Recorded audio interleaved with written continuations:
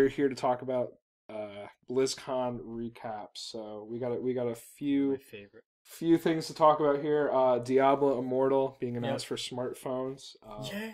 Warcraft 3 Reforged announced for the PC Yeah, that's pretty and good. Mac. Overwatch new hero, Yep. Leon. Leon, Yeah. and we got World of Warcraft Classic. So let's kind of talk into it. So Diablo Immortal. Diablo Immortal. Yeah, so we got a Chinese developer taking over for Blizzard's not even working on it. for Diablo. Thank you. We got Thank you NetEase. so much. NetEase, previously, known for Fortcraft. Excellent craft. Fortcraft does not look like Fortnite at all. I can assure you. Don't look it up. Don't look it up. What else we got? Crusaders of Light, which is which where Diablo. this stems from. Yeah. So NetEase is known as like kind of a very like stereotypical Chinese stealing asset bullshit Yeah. developers, and Blizzard has kind of given them the reins for Diablo Immortal. Blizzard kind of there for quality control, and Yeah, that is it. you got a smartphone game that is Mm-hmm.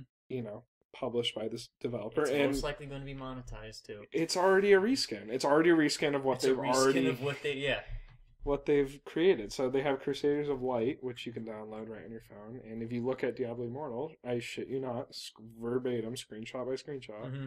it is a screen. It is a reskin. Yeah. Of this game. So, you got the Diablo fan base pretty pissed off. Including yourself. Yeah, no, I mean, I think it's include. I mean, really, anyone, like all of us who, enjoyed playing, any form of Diablo. It was like, original Diablo 2, especially, and Diablo 3, which took a while to get going, but Diablo 3 is great, and they have given it like no appreciation at all. And like everyone thought it'd be like another expansion. No, Or some type like a major patch, something that was in development that was coming for Diablo, because people have the right to complain about this because it's been so long. It's not like, oh, we just had an update. It's been.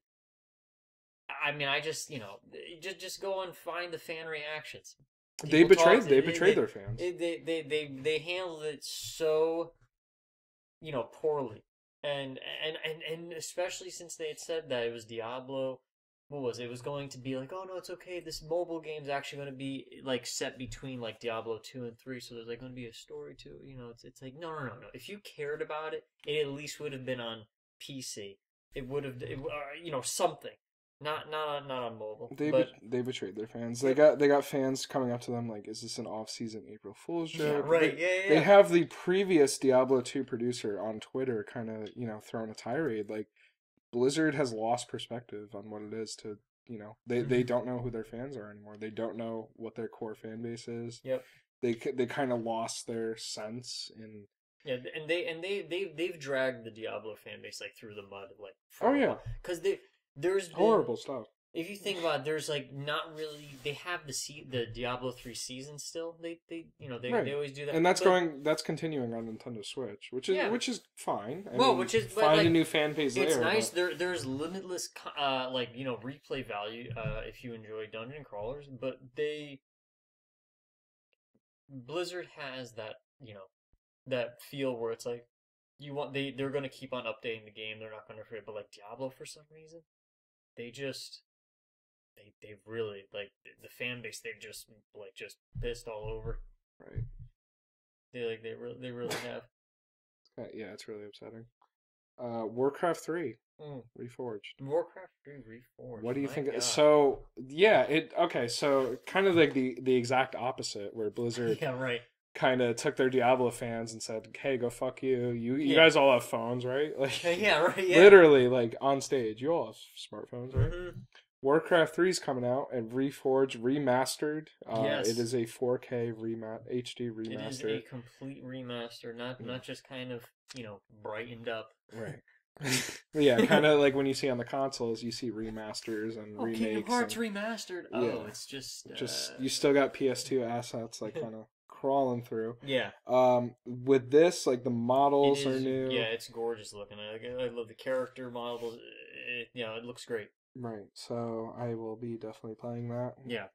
Hopefully they can do the same with Frozen Throne. We can give some light back into Arthas. Yeah, no, that's Hopefully fun. more World of Warcraft players can actually see that story. Mm-hmm. And now, because it was so previously dated, like the first iteration of Warcraft 3. Now, people can kind of get into it and see what they've been missing. And then also BattleNet support for custom maps and all that stuff. So just breathing life, breathing life into that. Yeah, it's all around. It's really great. Yep. And World of Warcraft Classic.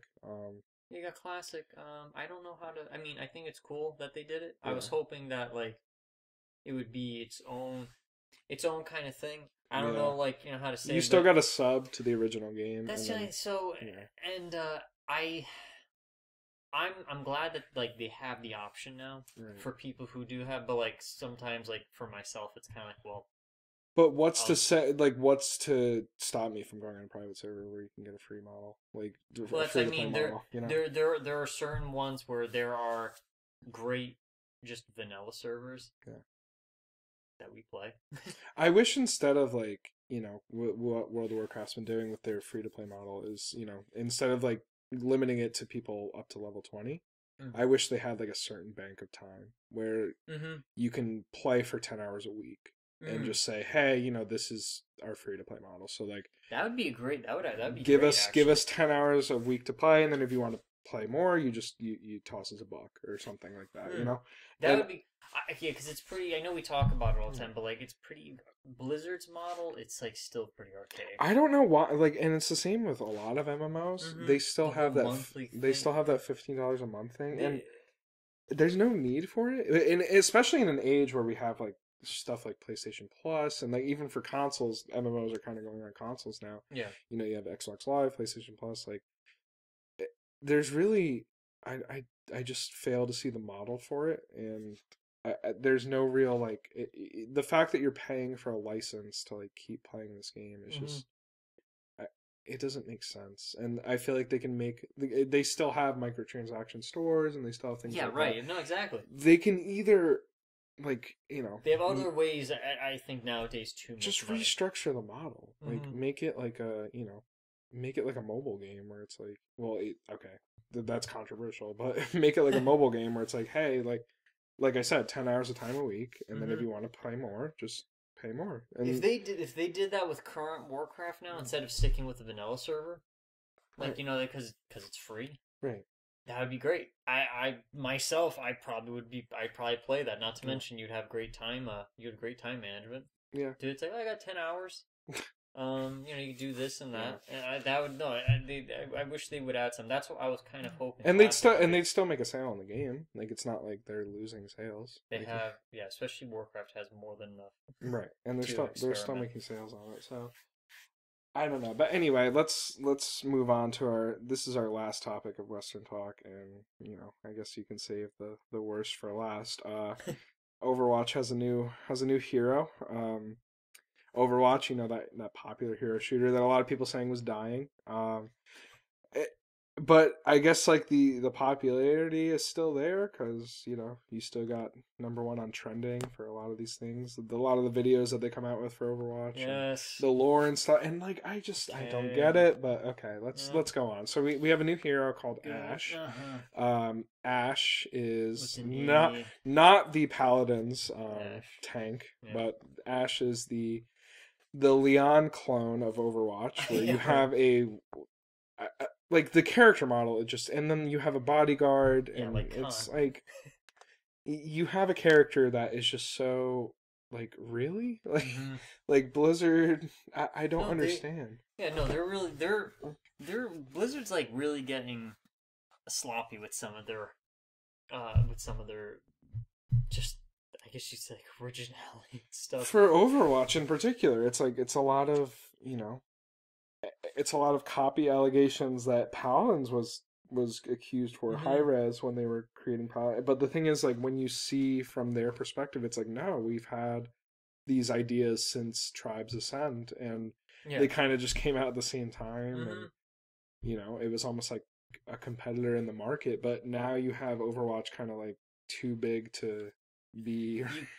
accused of the shit. They can't really be accused of it and stuff. And honestly, Overwatch just has as far as for releasing new champions, for them to take so long on them, they're not like worth the Yeah. hype. It's kind of like so many of them end up being so bland, really. But the memes are funny. The memes have been they've been great, but it's true. Like from Paladins is Leon, and was it Ash looks just like Leon in a cowboy outfit. Like the weapon, I mean all of it. It's just they. I mean, I don't know. For me, I've given up with Overwatch. Like I said, I really don't. Their last, what was their best character? The last character that they came out was Anna. Yeah, the first one, yeah, the first fucking Anna hero. was great. Yeah, I mean the uniqueness to it, right? Mm-hmm. Like a sniper healer. Now you got just fucking copy bullshit. Yeah.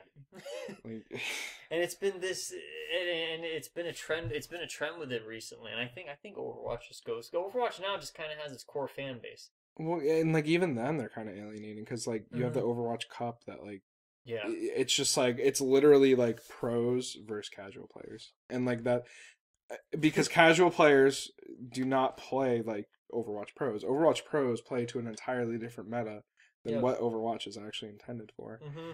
Overwatch pros, you'll see a lot of shit with like, just the same fucking heroes. It's the same, yeah. Because that's all like they've mathematically calculated like this is the best, and like with Overwatch casual or with Overwatch like just in general like that you're not a pro, it's like, and it's the same thing. It's the same thing with a lot of games, but like with Overwatch and the divide is so like there, like it just doesn't make sense, and they're kind of alienating their fans, and yeah, they're catering it more. They're basically paying more attention to what the pros do, right? And then instead of like what their fan base is, and they get thrown to the wind, right?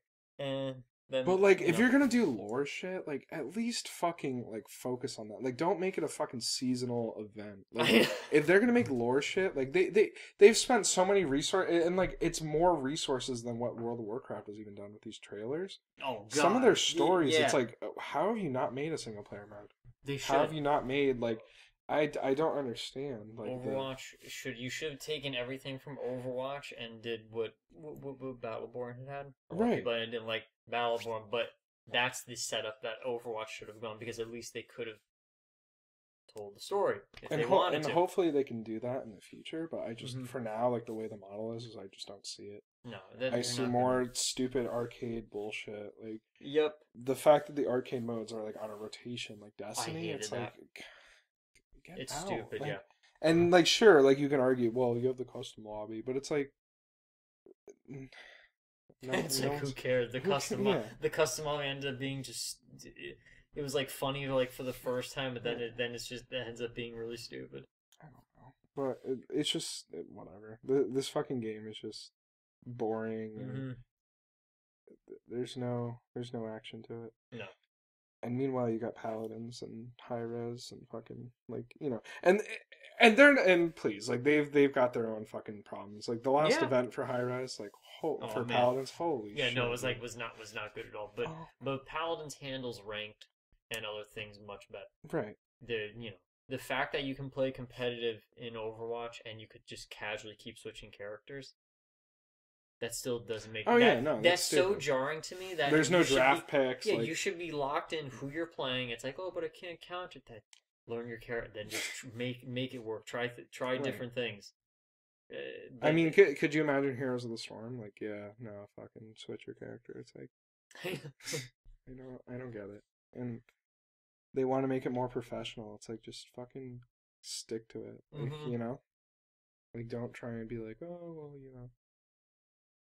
We don't want to alienate our fans, but we already are. So, So whatever. Fuck them. No, fuck them. All right, new types. That concludes the first episode of the podcast. Stick around. Definitely, we're going to be producing this more in the future. So, whatever platform you're on, be sure to follow this podcast. Be sure to stay tuned with notifications or whatever you may see fit. And even if you just want to share it, if you just want to share this podcast to anyone that feel like they would enjoy the content, or if you are in this, I guess industry, or if you're a fan of any of the things that we discussed today, definitely follow, because we'll be talking about these way more in the future as they come up. So, thank you so much for your listen. Really appreciate spending time with us today, and I think we got a lot of things off our chest. Yeah. And, I guess we'll use this more of as a therapy device, and hopefully try and offer you some value as well. So, Right. Yeah, definitely stay tuned. And again, thank you so much for listening and watching. And we'll be here. So yeah, see ya. Yeah. See you next time.